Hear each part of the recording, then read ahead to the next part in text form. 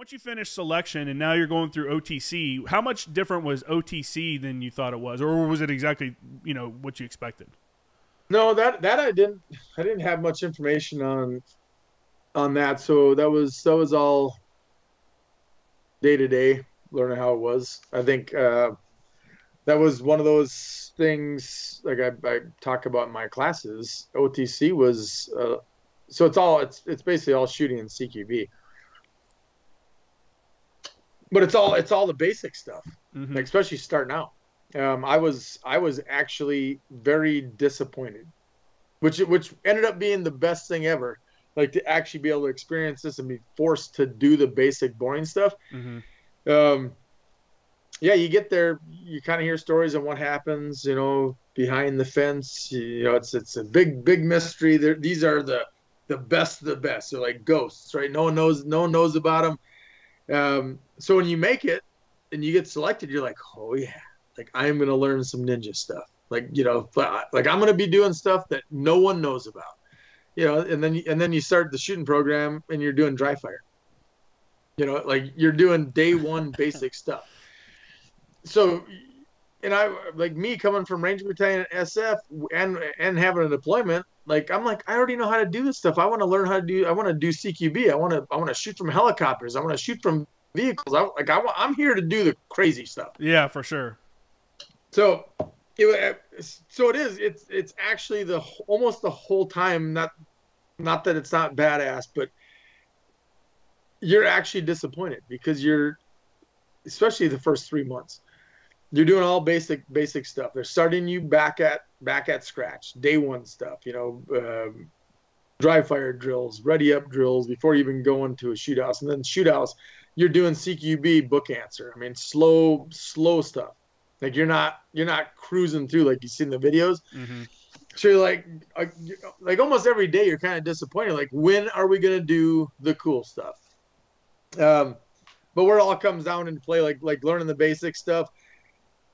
And like the basic boring stuff over and over, you're forced to do that. And I mean, you're in the fear of your job every day. Yeah. Like you can get cut any day.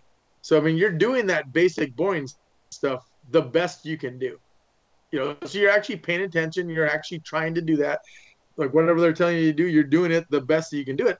So you're learning, even though you're pissed, you're still learning the basics, but you're doing it so many reps that it's just getting ingrained in your body. It's getting ingrained in your head. So ultimately, when it comes down to you actually starting to do CQB, like me, for that light bulb moment when I finally realized on training what actually works. Like you start doing CQB, you start going overseas and doing it for real again, like getting in gunfights.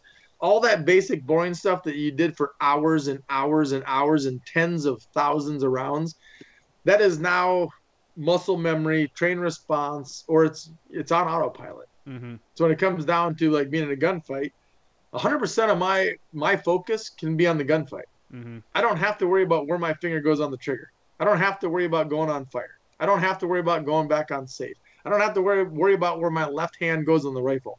That is all happening on autopilot. So I don't have to think about that. I don't have to think about the shooting. I don't have to think about getting correct sight picture. I can be looking at hands. I can be looking at the situation in front of me. So going back to what you asked, OTC was kind of disappointing as you're going through it for me because it was day one stuff. It was just you're doing it so many reps and you're doing it more accurate and you're doing it more efficient and faster than everyone else. Even though it's basic boring stuff, it's ultimately getting you to gunfights. And that's what a lot of people don't understand. Civilians that shoot, they all want to do the cool guy stuff, and me included. Like I wanted to do the cool stuff, but by being forced to do that because it was an OTC, unbelievable experience.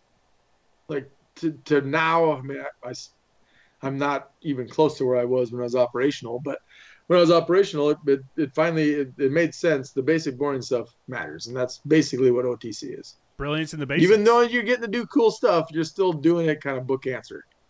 Yeah. Yeah, that brilliance is in the basics is like...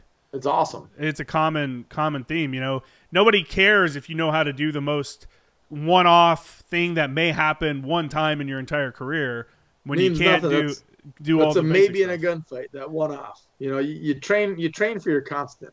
Yeah. You know, and that's bringing the gun up, getting sight picture, pulling the trigger, which that's what it is. So yeah, it was a good experience, and just to be able to do that, because if I would have been training on my own like pre 9/11, I was one of those guys that went to the range and did the run and gun and stuff. You know, Mm-hmm. doing the burpees and then shooting, running over hills and then shooting, doing all the like the cool guy stuff, and like setting up targets to where or setting up situations where I thought would be a gunfight, because I'd never been in a gunfight. That's how I was training. I thought I needed to train all the wazoo stuff, Mm-hmm. which ultimately what you need to be training on is your constant. Bring the gun up, getting sight picture, pulling the trigger. But like how many civilians have the discipline to go to the range and do ready up drills for 5 hours? Yeah. No one's going to do that, because they want to do reloads. They want to move and shoot. They want to do the running and gunning stuff. You know, they get on the clock and do the fucking the fast fancy stuff. That's not what matters in a gunfight. No. What matters, I mean, you need to be fast sometimes, but it's always comes down to accuracy, knowing what you're shooting at. Tom Satterley was saying kind of the same thing. He's like, we train so much in the basics. He's like, I can shoot you and the next guy next to you while thinking about something that's going on over here, because it's just so, it's just part of it now. Like, I've done it so many times. That's exactly right. Like that, I don't even think about it, and I'm like, that's crazy. And that's what I was saying. Like, if everything's on autopilot shooting wise, I can actually be thinking of other things. I can be seeing other things while I'm shooting. Just like you said, Tom said, that's exactly like, as I'm engaging someone on target, I can still see or know what's going on to my right. Mm-hmm. And that's how it needs to be. But I don't need to be thinking about what's happening with my gun in my hands. That's on autopilot, because I had done the right thing enough times over and over to where it's just straight up muscle memory or autopilot. Yeah, yeah. Did you ever get to a point where you kind of look back and you're like, holy shit, I'm becoming a really good shooter. Like, I'm getting really good at this. Or are you just always striving to, be a fraction better, a little bit better every time? I don't think I ever got to the point where I was like, oh yeah, like I'm at the top now. Because I was always wanting to be better. Mm-hmm. So it's like, I'll never settle for like, all right, I'm there. Like, I can always be faster. I can always be more accurate, no matter what. I mean, that's got to be the mentality of all the guys. And that's why that place is so freaking cool to be at. Most people have that same mentality, so it's like, you can answer that if you need to. No. I don't know who that is. Yeah, everyone's striving to do the best. So it's like, if one person's doing something this fast, everyone's going to be trying to do that same thing faster. Mm-hmm. Like at the unit, there's no one tells you to go shoot. No one tells you to go do PT. No one tells you to go drive dirt bikes. Everyone's going to be out there training anyhow, because no one wants to be that guy that's the less. Yeah. So it's pretty cool compared to like the regular army, or even at Range Battalion, you kind of have to force people to do PT. Yeah. You had to force people to train. You don't have to do the unit. I mean, you could literally go in there and not shoot for a week if you wanted. 2 weeks. No one's going to tell you have to go shoot, because no one's going to not do that. Yeah, that's like, everyone's going to be at the range trying to be the best. Because a professional is going to be in there doing his job. Yeah, it's crazy. It's funny when I it doesn't matter what level you're at. There's always a spectrum of best to worst within a unit. Even at like Delta, there's still a worse shooter on the team, even though he's probably leaps and bounds beyond anyone else in the Army.